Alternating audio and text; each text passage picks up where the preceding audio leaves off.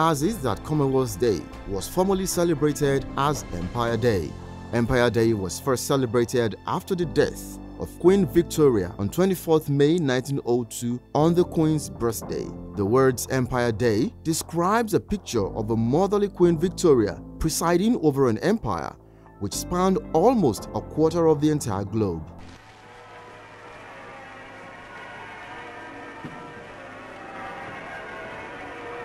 The year's first heat wave turns Empire Day into a pageant of glorious summer. At the last moment, their Majesties the King and Queen decide to drive in an open carriage, and at St. Paul's, the summer dresses of the royal ladies add a brilliance to a royal occasion. The Duchess of Kent wears a wide fawn hat. Her Majesty Queen Mary is in ivory. The royal landau is drawn by the Windsor Greys with outriders and postilions.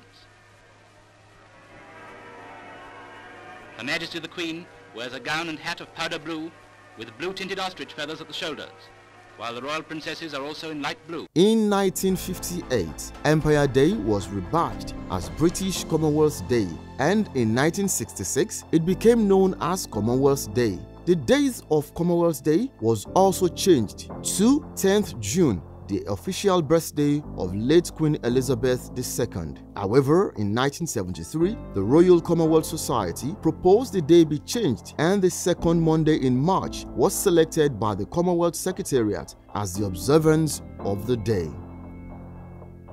Commonwealth Day is an annual celebration observed by people all over the Commonwealth in Africa, Asia, the Caribbean and Americas, and the Pacific and Europe. Observed on the second Monday in March each year, Commonwealth Day is an opportunity to promote the strong unity, diversity and shared values of the 56 Commonwealth member countries. Commonwealth Day was celebrated on the 13th March with observances, speeches, exhibitions and cultural events across the Commonwealth. Commemorations began with a wreath-laying ceremony at the Commonwealth Memorial Gates in London to honour the men and women from the Commonwealth who served with the British Armed Forces during the First and Second World Wars. A multicultural, multi-faith service was held at Westminster Abbey and attended by members of the royal family, senior officials, dignitaries and young people from across the Commonwealth. During the service, His Majesty King Charles III hailed the extraordinary potential of the Commonwealth in his first Commonwealth Day message as King and Head of the Commonwealth. The Commonwealth Secretary-General, the Right Honourable Patricia Scotland KC, was then joined by Commonwealth leaders, ministers and youth representatives to raise the Commonwealth flag for peace in recognition of the 10th anniversary of the signing of the Commonwealth Charter.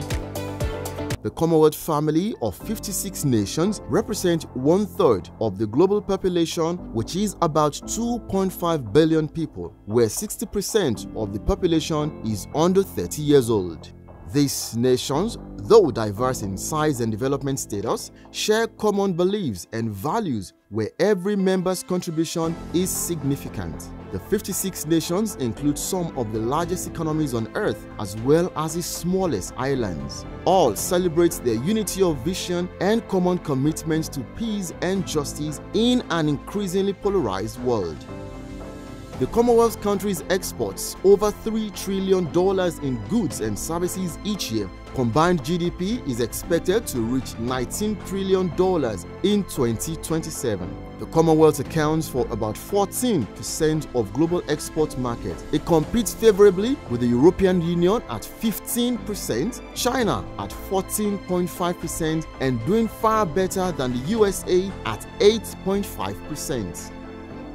The head of the Commonwealth is King Charles III, Charles Philip Arthur George, King of the United Kingdom and the 14 other Commonwealth realms. The President of Rwanda, His Excellency Paul Kagame, is the chair in office of the Commonwealth, while the Right Honourable Patricia Scotland KC is the 6th Commonwealth Secretary General.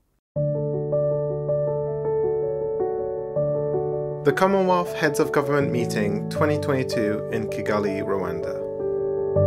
We are the most significant grouping of countries in the history of the world, which is bound, above all, by values which we all aspire to. Over 50 heads of government were welcomed by host and the new chair of the Commonwealth Committee, His Excellency Paul Kagame, President of Rwanda. We need to keep making sure that the Commonwealth, when we talk about the Commonwealth, we actually mean the Commonwealth. No one is left behind. Head of the Commonwealth, His Royal Highness the Prince of Wales, affirmed the collective power of the Commonwealth countries gathering together. Our Commonwealth family is, and will always remain, a free association of independent, self-governing nations. We meet and talk as equals, sharing our knowledge and experience for the betterment of all citizens of the Commonwealth, and indeed the wider world. Commonwealth promotes collective action on strengthening democracy, trade, justice, human rights, good governance, gender equality, health, education, economic development, and empowering young people. Commonwealth Day is held every second Monday in March, and every Commonwealth member state is free to celebrate Commonwealth Day however they choose. We felicitate with the Commonwealth Global Family. Julie Darling Entertainment World, Abuja, Nigeria.